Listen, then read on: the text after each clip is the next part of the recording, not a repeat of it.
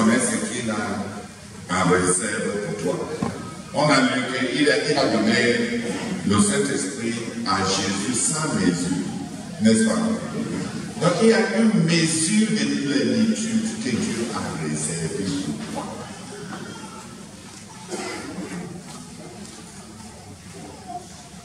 Mais tu peux être rempli selon ta capacité de recevoir. Qui comprend les deux mesures? Je dis ça parce que être rempli du Saint-Esprit, ce n'est pas pour...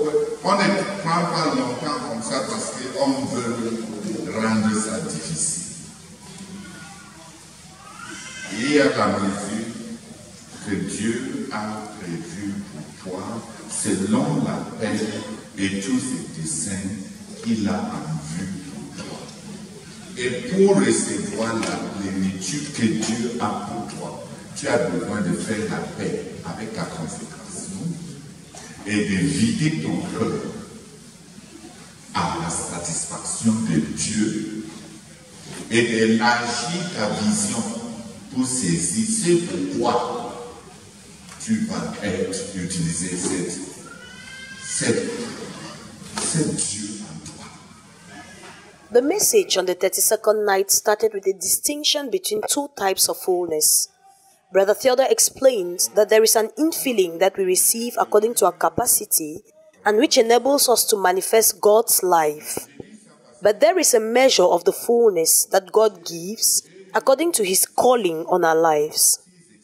And to receive that fullness, you need to settle your consecration to the satisfaction of God and enlarge your vision. The leader compared the Holy Spirit as springs of water to which you come to drink. He urged the brethren to drink large, and he led the saints to pray that there will be multitudes in our community who will experience outpouring of the Holy Spirit like Brother Zach, like John G. Lake, so that we have ministries of great girth. He further led the saints to pray that we will believe this vision that he has given us and that it will lay hold on us, because the problem is unbelief and satisfaction with the little accomplished due to comparison.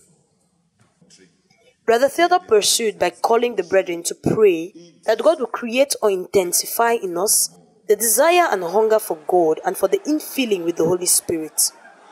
He explained that desire and hunger is more constraining than sanctification.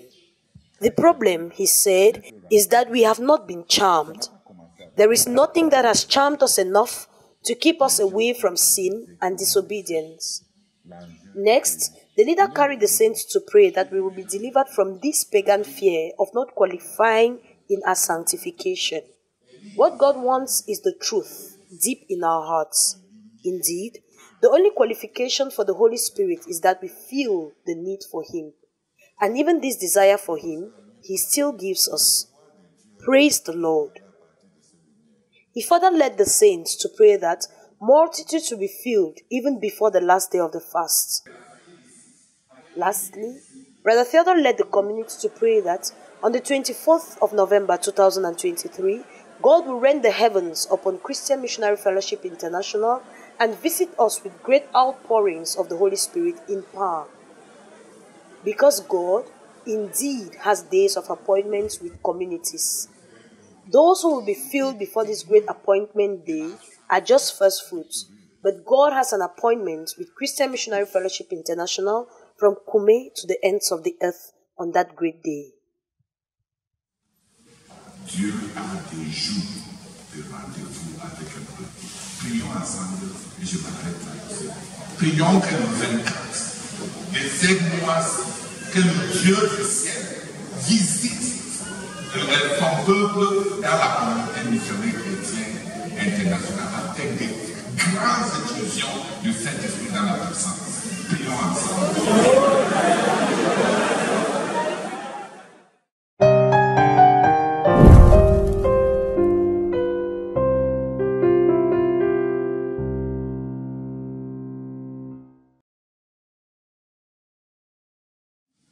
Lève nos corps conscience make you linger, nor of fitness form the dream.